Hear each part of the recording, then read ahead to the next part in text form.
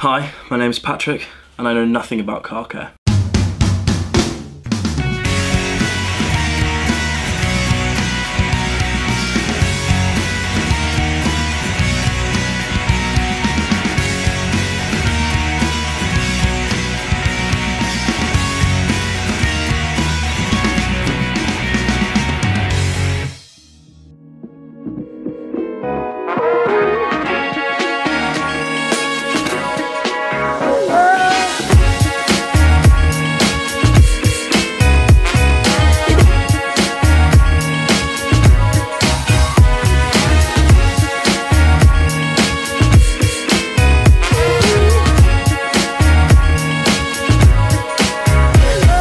Welcome back to Detailing 101. Welcome to the final stage of your paint preparation / protection. This is really it, Dale. This is the end of the line. For you and I. Ha, only joking. So far, using the Ultimate system, we've revived it using the Ultimate compound, we've refined it using the Ultimate polish, and now we're going to protect it using the Ultimate wax. What we're going to do, we're going to show you two different ways of waxing. We're going to show you machine polishing and then hand waxing, because I know everyone out there has a personal preference, and we also have two options when it comes to wax. We have it in the liquid form and the paste form. So we're going to show you our personal preferences and how to use them both to their best advantage. What we're really covering on here is the basics. And again, if you are well into your detailing and you know the basics of car care, maybe it's not the video for you. But if you are new to this, you're new to Meguiar's, you're new to our processes and products, this is going to be a great introduction to our different shampoos, different processes, and little things like 2-bucket method and grit guards. If you're not already part of the Meguiar's UK YouTube channel, make sure to subscribe. Thanks for watching. Thanks for watching. We'll see you in the next video. Cool. So, is there a difference between a liquid wax and a paste wax? Technically no. Physically yes, obviously one is a liquid, the one is a hard paste. The liquid can be used with a machine, it can be used by hand also, but for those that want to machine wax their car, you'd need to be using the liquid. But paste wax you can only use with your hand. So why the Ultimate and why not anything like the Mirror Bright or the NXT or anything like that? Why the Ultimate? So we're using the Ultimate because it's our kind of most advanced fully synthetic wax, which means a dark colour like yours is going to get that real wet look. Now if this was a solid kind of gloss colour like the yellow or red or a blue, we'd use a Canuba based wax to give it a warm depth of glow. Okay. But for ease of use and long lasting protection, because we know you're probably not going to wax this for a good few weeks over the winter, we want to give it the ultimate protection. Less really is more when it comes to waxing. Obviously, nice clean pad. These can be machine washed. Every time you do wax the car, make sure you put this through the wash. But it also comes in the ultimate paste wax, doesn't it? Yep. Yeah. So all the waxes come with pads, but you want to make sure every time you come to wax the car, it's a nice clean pad. I mean, I've not been here the whole time, but I'm going to put money on it that Dale's already told you that by his reaction. No, it's just a weird thing to say, but it comes with the wax. Pinch the top, place it on the wax, turn it half a turn. Now this is enough to do the whole front end of your car, easily. Oh, really? Yep, so less really is more. Whenever you're waxing a surface, now we are going to break this down into halves. Draw some lines like this, and then in one kind of pass, go over each line. This is going to make sure each surface has got an even spread of wax. Now, I'm not overworking this in. Once I've passed over once and it's got an even spread, I stop. And in circular motion, so why not the hashtag effect? Because we're not working the surface, we're just applying. Right, okay. And Dale did mention earlier that this is the only product that you can actually let cure, so it hardens and stuff, so you do get that layer of protection, but whereas like the compound or the polish, as soon as you've kind of put it on, you want to take it off straight away. And that's the difference really between those two and the wax. Good. Right, well that's half done. Should we machine apply the liquid or should we hand apply the liquid? We've machine applied the previous two steps, so let's show the difference between the two. Cool. Do you still need to prime the pad? Because we're just applying a product, we're not working the surface. No, with a wax you just put a nice bit on the pad, and we're using our black finishing pad. So this is the softest of all of our discs. So I feel I felt the rest as well, not for this one. Oh yeah, it's much softer. Yep. So we're really backing off from the paint. This is the final step, so it should be the easiest. Yeah. Just light them out, and that's it. Cool. Now, on our previous steps, we did our spreading speed, which is a slow speed on a machine to apply the product to the surface. Yeah. That's all we're doing with a wax. Okay, so slowest speed possible. Correct. Cable over the shoulder, set it to the slowest speed, and like we said on the previous polishing step, the slower the machine's going, the faster you can go. Perfect.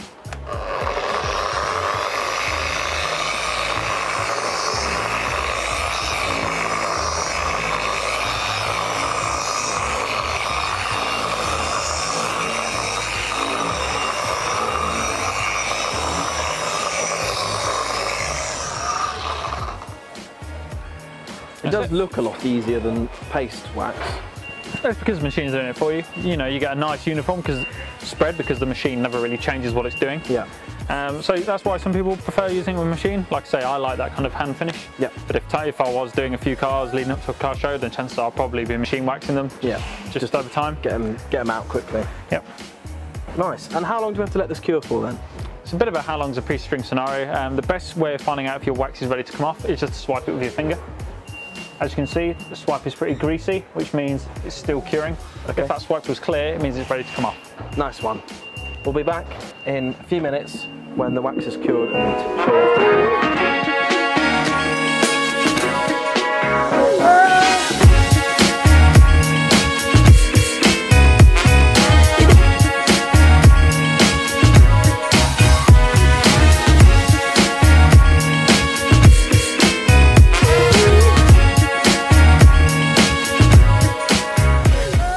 Right, you all. Wax is ready. So we've done a swipe test, the wax is now fully cured. You know, on average, if you start the bonnet and work your way around the car, by the time you get back to the bonnet, it'll be time to take off. So we're going to use our ultra soft finishing towel. Like we've done previously, I'm going to get it nice and folded. Going to have these edges towards here so they're not on the paintwork. And I'm just going to gently wipe it off. Now what we're going to do, we're going to kind of break the surface tension and take the kind of head of the wax off. Flip it to a new side, wipe the opposite way, now it just gives it that kind of streak-free finish. Ooh, that's good, Dale. That's lovely. So, as a bit of a bonus tip, if you've removed the wax and you want to make sure that the car's completely free of anything on the surface, you want to give it that perfect finish, get our ultimate detailer, stand at a bit of a distance from the paint, and just give it a real light spray like this. And what this does is it settles on any wax that's left. See there? Settles on any product that's left, which means you can get everything off and give it that perfect finish. So we get a fresh towel, take it straight off. So this is great if you've got a white car that's notoriously horrible to wax because you can't see the wax on the surface. Yep. This is a nice little tip to help you get that perfect finish.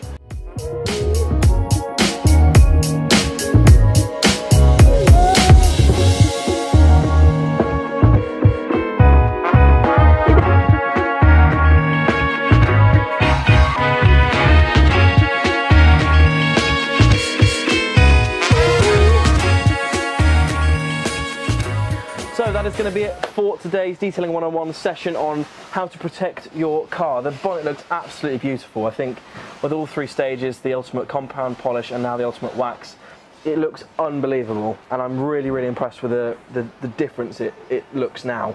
So thank you very much, Mr. Guru Dale. No problem at all. If you need any more information on any of the products we've used during this video or any of the videos previously, all the links to contact us pages will be in the description, so websites, Instagram, YouTube, anything like that, you can contact us through all of those or directly through the contact us page on our website. Just to recap, obviously this is detailing for beginners. Yes. You know, this isn't aimed at the people that are religiously doing their car every few weeks and know everything there is to know about detailing. This is for people like yourselves, you know, that want to learn how to get the best out of their car. Completely. So, you know, there's no point where we're going to be using pro stuff on this. This is all consumer stuff. This is all stuff you can regularly get at your local stockist. And like I say, this is nice and simple, easy detailing. Yeah, I've honestly found it really easy to do, and I would feel comfortable now going away on my own to do it at home. Like, it's not a difficult process, and it's very simple. Tune in again for the next episode of Detailing 101, where we might tackle the hardest challenge in the world. My interior. That's what's going to be next. Ah, and that's Tom as well. I do paintwork. Yeah, you do paint, Tom does interior, so good luck, Thomas, with that. See ya. Thanks for having me. Yep, see ya. Are you going to walk off this time? See ya. Yeah, I'm walking off.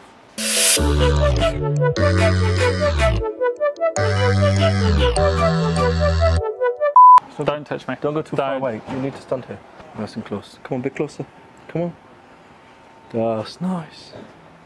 Don't. That's nice. There's no need. Hello and welcome back to another video. Welcome back to Detailing 101. What a rip. We've compounded and we've polished the car. We've refined it and we've refined it. Have I just said that twice? So. Refined it and revived it? Revived it and refined it. But paste wax you can only use with your hand application. Use with your hand. So, yeah. So liquid. Oh, this is you. This is your fault. This is not my fault. I'm sweating. Oh my! He is physically broken down in the past hour. Maybe you should come in for this. The paste is completely by hand. This is what I mean. Really? Come on now. What happened between compounding and here? How are you that sweaty? I've got an underlayer of armour. Why? I thought it'd be cold, but Thinks he's the Rock. then I realised I'm a fat lad. Here we have an unmissable beast. Not only is his name Tommy Teapot, but he also is known as Thomas. I actually hate you.